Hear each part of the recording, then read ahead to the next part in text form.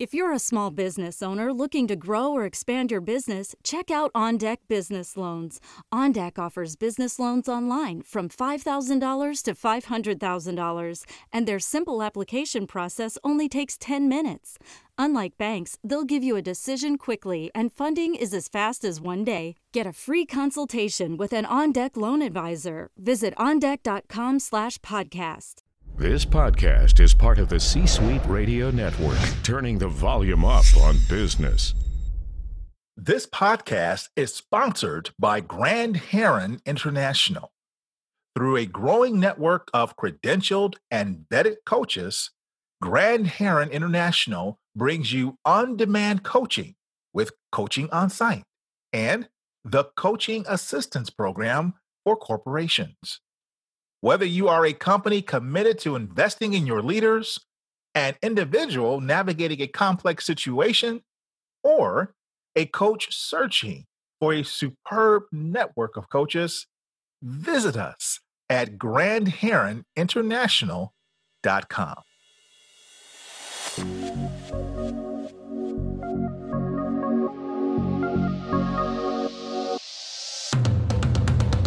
Welcome to the Keep Leading Podcast, a podcast dedicated to promoting leadership development and sharing leadership insights. Here's your host, the Leadership Accelerator, Ed.D. Turner.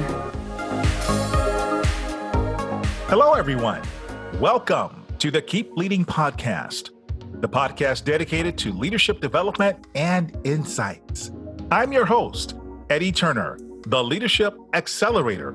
I work with leaders to accelerate performance and drive impact through the power of coaching, facilitation, and speaking. On today's episode, we're going to talk about conscious living mastery. We're going to talk about what that is, why it matters, and why as leaders, we want to master this skill. We're going to talk about this with Dr. Patrick Williams. Dr. Patrick Williams is a master certified coach and a board certified coach. He's one of the early pioneers of coaching and is often called the ambassador of life coaching. He's a licensed psychologist and has been in the executive coaching field since 1990 with companies such as Hewlett-Packard, IBM, and Kodak. Dr. Pat is a co-founder and past board member of the International Coach Federation, known as ICF. He co-chaired the ICF Regulatory Committee and Ethics Committee. He's the past president of ACTO, the Association of Coach Training Organizations, and an honorary VP of the International Society of Coaching Psychology. Dr. Pat was introduced into the inaugural class of the Circle of Distinction, a global award from the International Coach Federation. He's written multiple articles and has co-authored 7 books. His latest book, Getting Naked, Emotional Transparency with the Right Person at the Right Time, in the Right Place, is what we will discuss today. Dr. Pat, welcome to the Keep Leading Podcast. Thank you, Eddie. It's a real pleasure to be here. I am just excited to have you because you and I have a mutual friend. I call him Sir Robert Stack. Yeah. And he kept telling me, Eddie, you're getting really serious into this coaching world. And since that's the case, there's someone you must know. And he kept telling me about Patrick Williams. He said, you've got to meet him. He is one of the leaders in the industry. He co-founded ICF. He wrote most of those competencies you're studying. And he said that you and I just had to meet. So he made the introduction and we met digitally. But my, oh my, what a treat it was to finally meet you in person at the Institute of Coaching's Leadership Retreat in Boston. Yes, that was. That was pretty special. Yes, it was. So now we want to talk about this concept of conscious living mastery and how that relates to the title of your book. Your title, Getting Naked, is actually quite provocative. Tell us the meaning and the message of that, please. Well, it's about being honest and being real. And I guess telling that, let me go back to something you just said. I was one of the founding members of the ICF, but I wasn't the person who wrote the competencies. We had a language committee back then. There were many of us that wrote what they still are today. And I was part of that early process. So in the spirit of being nakedly truthful right now, I wanted to say that. I appreciate that, Ben. But what I think this is about, the book I wrote on that topic and the new program I have for coaches is really based on my life work. Even why I became a psychologist and why I got into coaching. I think people can live more fully and more completely and beyond mediocrity if they find a certain group of committed listeners. Maybe it's only 2 or 3 people where they can really share their truth. We all hide stuff. Things happen to us. Things have happened to us. Some of us had a traumatic upbringing. Some of us did things we're not proud of or ashamed of or we're guilty of. Or we've given up on dreams that we had because maybe we got married, got pregnant, gave up too early. And so this is about having a place to get naked emotionally. And the reason I use that title is because it feels like disrobing yourself in public, which is a common theme in dreaming. People often dream of being naked in public. Well, this is what that feels like. So it's not about nudity. It's about personal honesty and sharing, but with careful choosing of when and where and how and with whom you do that. So getting naked and getting real, Yes. Which means honesty, which means laying bare who we really are without the mask. Right. And I like what you said about being more fully or living more fully rather, right, and living beyond mediocrity. That's quite intriguing. Yeah, I just think all of us human beings shouldn't settle. We shouldn't settle for just living an okay life. Now, some people do, but some people are drawn to personal or vocational or relational development. And that's what coaching comes into. It helps you live beyond your okayness. It helps you not just settle. And I think getting naked is my metaphor for having a place where you can really share what is it you really want, or what is it you gave up on that you want to revisit, or what is it that you don't even know what you don't know. There's something missing. And precisely being able to share that out loud with a committed listener like a coach is where magic happens. Precisely, because that's what I was going to say. Some people may not even realize they are living a life of mediocrity. They may not even realize they've settled in. They've gotten comfortable. Right. It seems normal for them. And it's not until a coach or someone else comes into their life and starts to challenge their assumptions, challenge their current state. And to your point, the fact that they even have stopped dreaming. Yeah. Yeah. I think the value of coaching, I mean, you mentioned that I was a psychologist since 1980, and I started doing coaching in 1990 with corporations back then, and we'll talk more about that. But that was back in the days when it was remedial coaching. People were sent to coaching to get their act together or else. So it was executives that were having problems or executives that were adjusting to new things. Or maybe there was a team building thing that went on with the staff and they had to kind of get on board. Nowadays, people get coaching for high performance opportunities. How can you get better at what you're doing? How can you move to the next level? But all of that requires a certain level of, I guess I call it emotional vulnerability. There's a lot written today about emotional courageous vulnerability. There a book, Susan David wrote a book on emotional agility. You got all Brené Brown's book. The recent CEO of Goldman Sachs said he wants his managers to be more transparent. So leadership in today's world has become a place where you need to be more real. You don't need to totally disrobe. You don't need to totally share every truth, but we have to know when and where we have a mask on and why we're wearing it. Yes. If that makes sense. I mean, we don't share ourselves totally nakedly everywhere, but we have to be aware of what we're not revealing.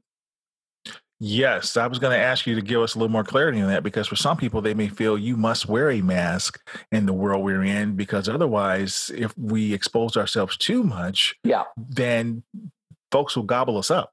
Yeah, you do. And today, I mean, in coaching, some people talk about different roles we play or different masks we wear or internal family systems. Which person are you being that's in your internal board of directors? But it's like, as long as you know that you're wearing a mask at, let's say, the Christmas party or the board meeting, I mean, you just can't be naked everywhere emotionally. And so that's why the metaphor fits for me. Very nice. So you talk about a lot of very interesting things in this book that can help people understand the power of being authentic, being themselves at work, at home, and in relationships and in life. And in the end, you give a series of life skills you believe everyone must know and master.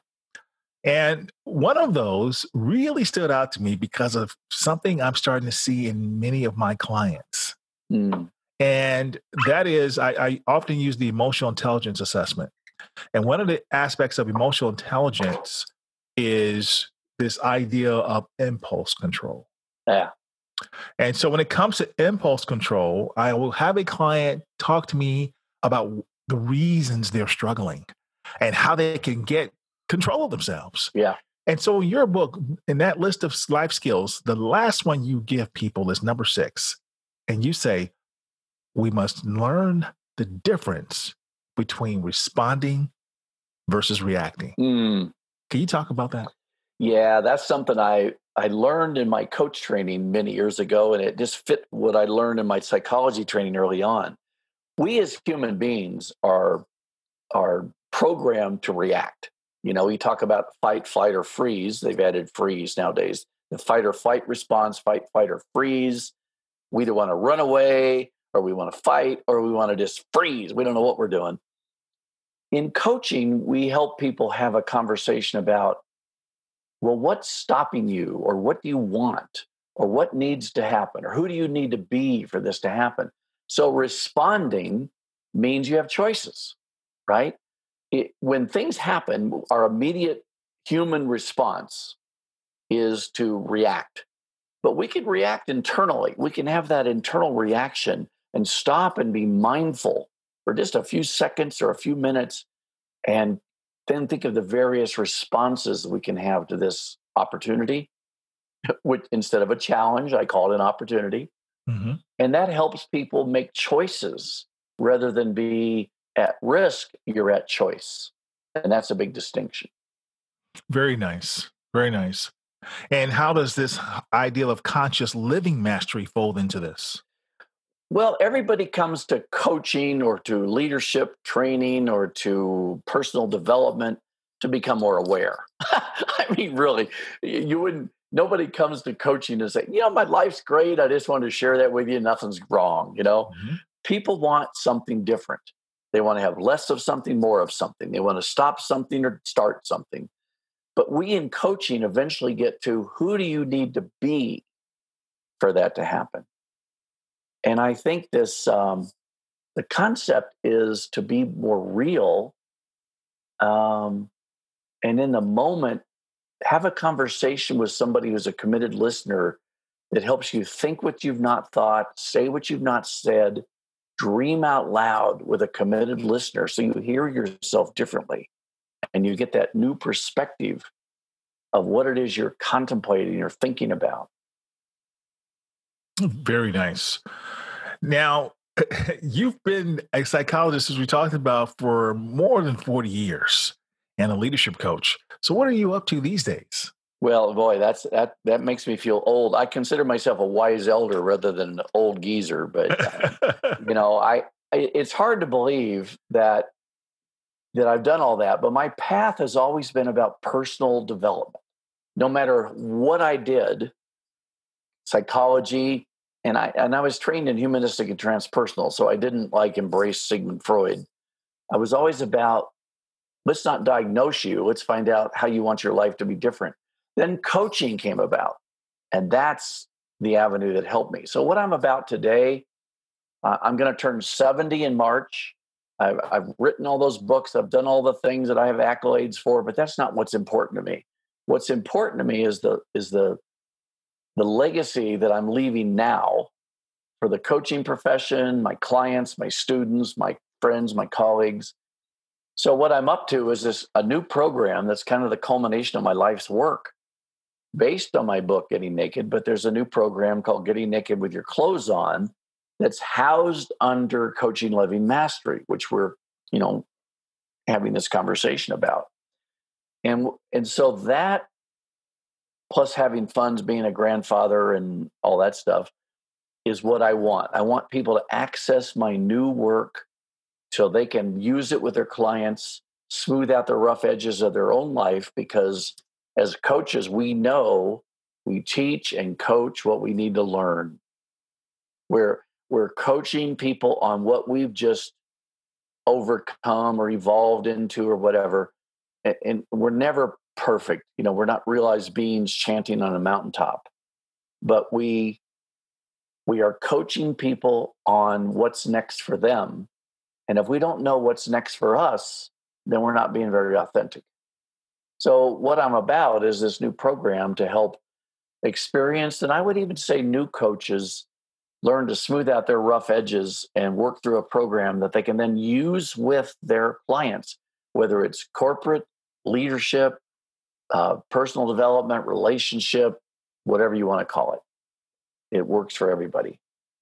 Very nice. So you've got the book, Getting Naked, being emotionally transparent at the right time, the right place, and with the right person. And you have a new workshop based on the work in the book. Yes. Yeah, it's an online course that people can take, and then there'll be live sessions with me twice a month as well. Outstanding. Thank you, Dr. Pat. We are talking, ladies and gentlemen, to Dr. Patrick Williams, a master certified coach and a board certified coach. And we're talking about his book, Getting Naked, as well as Conscious Living Mastery. We'll talk to Dr. Pat a little bit more right after this. This podcast is sponsored by Ed.D. Turner, LLC.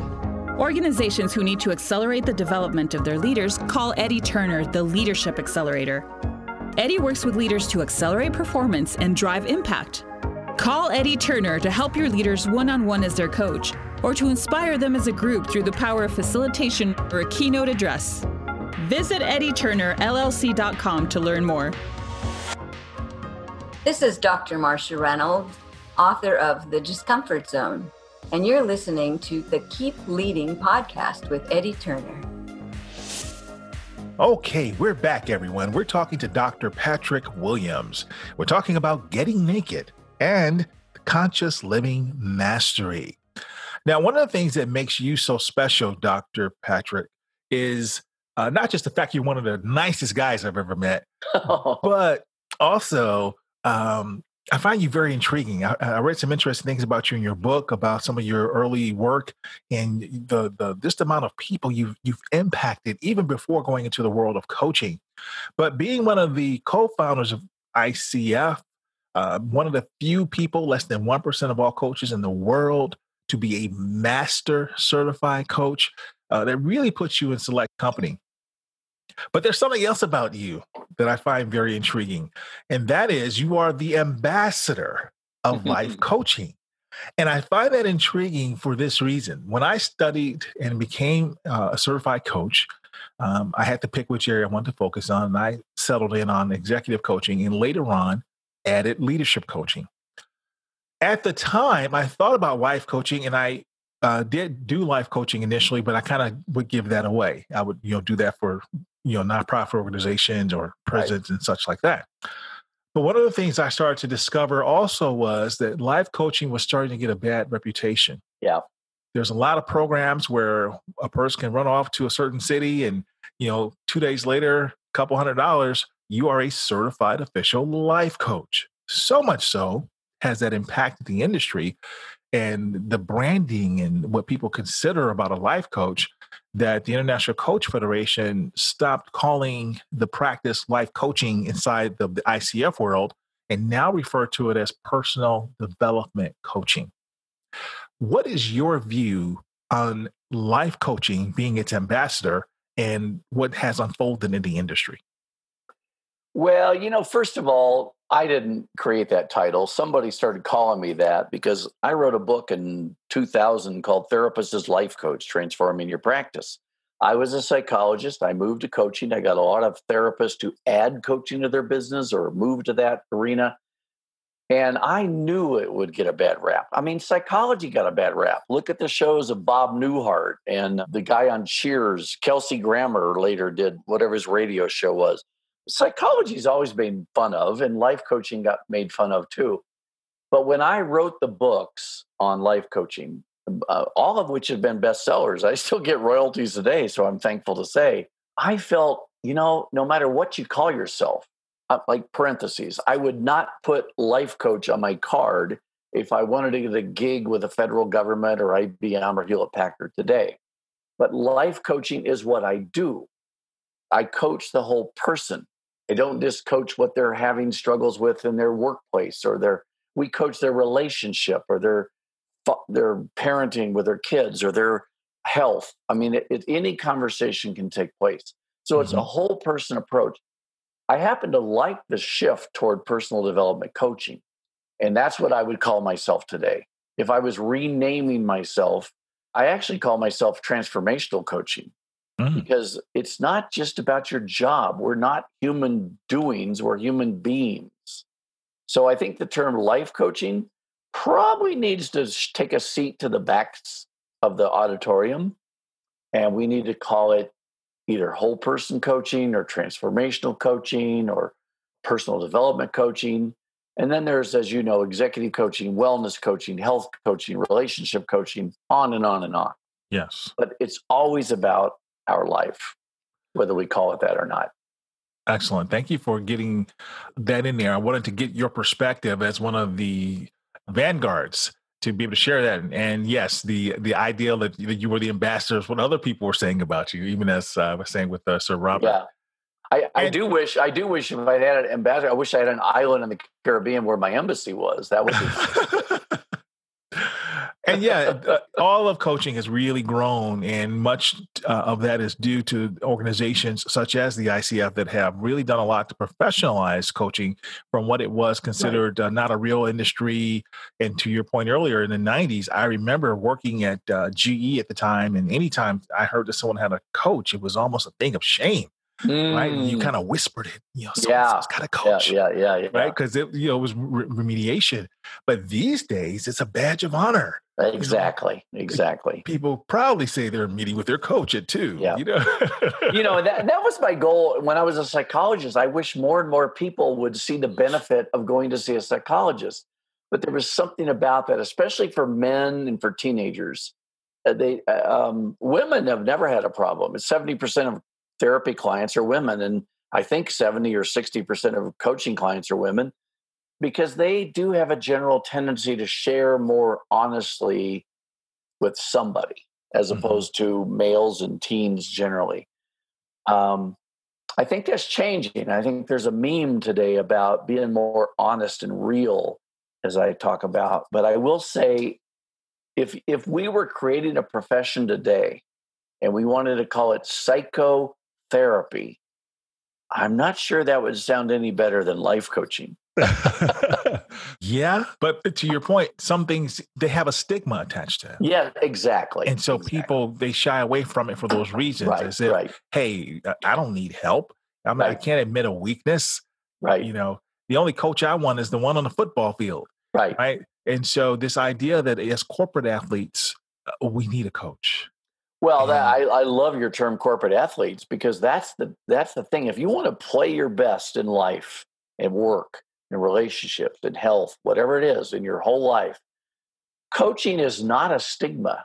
It's a sign that if you could have done it by yourself, you already would have.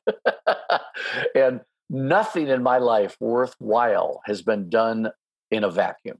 It's all been in some sort of collaboration or co-leading. Indeed. And I think the other reason why I always use that analogy is the idea that even your greatest athletes realize that, well, most do, not all, Right. but most realize that they need a coach to help them see their blind spots. Right. Oh, beautiful. Well Right. said. Yes. Because, there's some athletes that feel they don't need anyone, that they are the greatest gift to humanity. But there are those who I think about Michael Jordan and, Tiger Woods, folks like that who have their coaches, they work with their coaches, they actually believe in practice and work ethic and not this notion that, I don't need any of that. And so Right. the corporate athlete or the daily person in their life who recognizes that I may be great, but I could even get to a greater level if I had someone to assist me and help me see those blind spots and shore them up. Right. Well said. Thank you. Now, as someone who's got deep roots in this field, you've seen and experienced a lot. What's the moment or the achievement that you're most proud of as a coach? Wow. It's not all the accolades that you listed and stuff. It's not the titles and the awards I've gotten. It's not about me. And I think the biggest thing, to tell you the truth, is when I started my nonprofit, Coaching the Global Village, we started doing training in a federal prison as a donation. And I thought I was going to make a video about all the benefits that coaching did for the prisoners, and it did great benefits, but the Bureau of Prisons, BOP, wouldn't let us use the material, even though it was all positive. But I have continued to have a relationship with many of the men that I coached in a federal prison and mentor now that they're out as returning citizens. And then I also co-sponsor a program for women getting out of prison. That's the most meaningful for me. I'm glad to work with executives and leaders and all the different people I've got, and the students I've trained through my university that I had for a while, my coach training school. But the biggest impact for me is the prisoners who got out and took time to take the training behind prison walls. And frankly, their essays and their test results were better than some of my graduate degree professionals that I've trained over the years. Isn't that I told them once, I said, you guys, these essays and these tests and stuff, you really get this material. They go, well, we got nothing else to do. But, they said that laughingly, but it's like, imagine yourself behind prison bars and waiting to get out and make a difference in life and reclaim your life. So that's what I'm most proud of. Yes, I can relate. I did a little bit of that. And there's something to be said for, there was this phrase that the richest place was the graveyard because of all the untapped talent or talent that went unrealized. Yeah. And I think I started thinking about that in my work in the prisons because so many of these folks either had troublesome circumstances or circumstances that if they had been just a little bit different, what they could have become. Yes. And then someone like you comes into their life and it makes a difference. Yeah. What role have you seen coaching play in the recidivism of these folks? Well, I wish it could be bigger, but I think if we can allow coaching to become a common strategy in prisons, when people get out or return to citizenship, it will help them make a difference because they find out who they wanted to be before they'd made the bad decisions that got them in prison. Mm-hmm. I mean, stuff happens. I could have been in prison. I could have in college. I could have been driving home drunk and killed somebody. There's all kinds of reasons I could have been there where they are. Mm-hmm. So we're all fortunate that if we've never been in that incarceration in the Justice Department. So I think there's so much resource for people that have learned their life mistakes and want to make a difference that we can use as a ongoing resource for better living for lots of people. Excellent. So given your history in the field of coaching, given all that you've accomplished, what's next? What's on the horizon? What do you see as the future of coaching? Well, I wish I had a crystal ball, but my fantasy is I knew it would become big and I knew it would become bureaucratic. So we've got lots of coaching institutions and certifications and organizations. I'm a member of many. But that's true of anything that strikes a chord with society. What I love about coaching, and I think the ICF is really growing into itself. There was a time when I thought, oh God, they're becoming just money for this and money for this and membership for this and certification.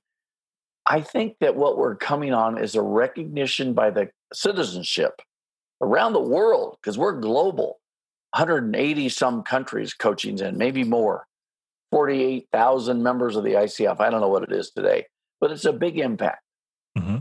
And I think it's got a possibility to create an opportunity for coaching for those who can't otherwise afford it, which is why I created Coaching the Global Village. My big vision was, if coaching is so great for executives, why can't we take the value of the coach approach to those who are underserved, underdelivered, underfed, underhoused, whatever?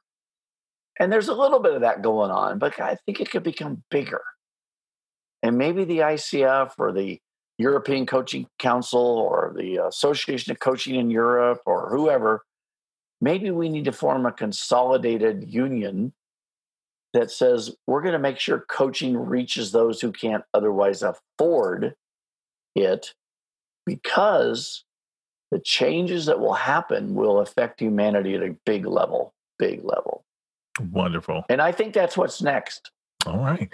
Well, we will see what the future holds. Thank you so much. How would you summarize our conversation today? Well, Eddie, it's a great conversation. Like I have conversations with my coach. I hear myself say things I wouldn't have otherwise said, think new things. But the bottom line for me, and why I've created my program and why I'm on here as an interviewee, is coaching right now is a mechanism for people coming to a conversation to find out what it is they don't know, to be comfortable what it is they don't know, and to ask and to hear questions that stimulate them to think new thoughts, to feel new feelings. My work today is all about emotional learning.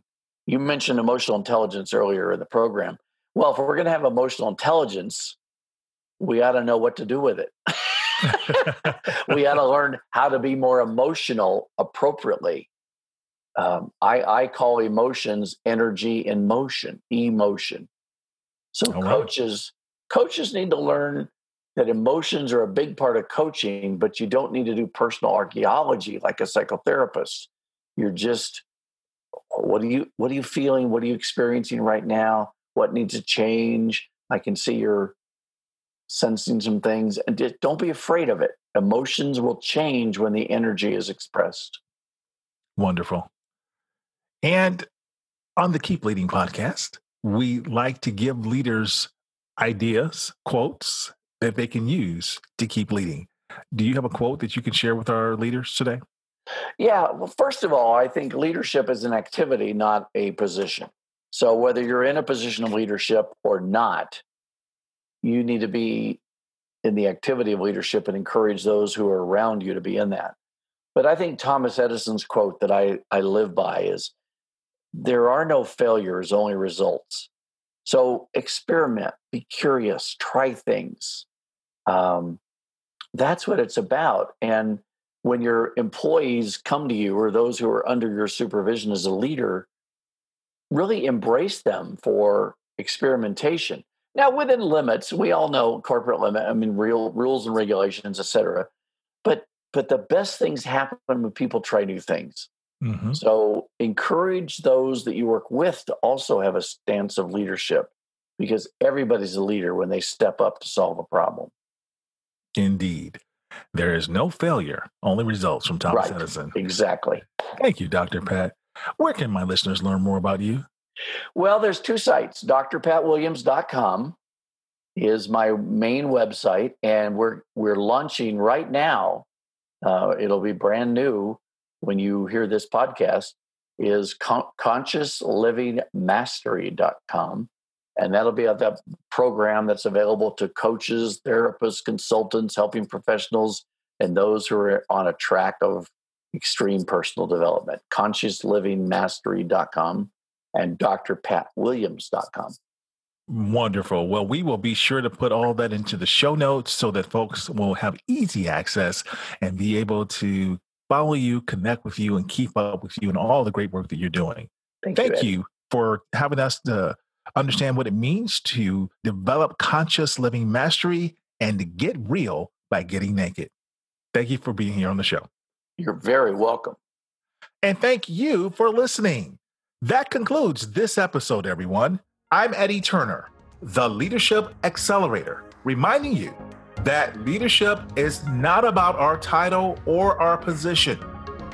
Leadership is an activity. Leadership is action. It's not the case of once a leader, always a leader. It's not a garment we put on and take off. We must be a leader at our core and allow it to emanate in all we do. So, whatever you're doing, always keep leading.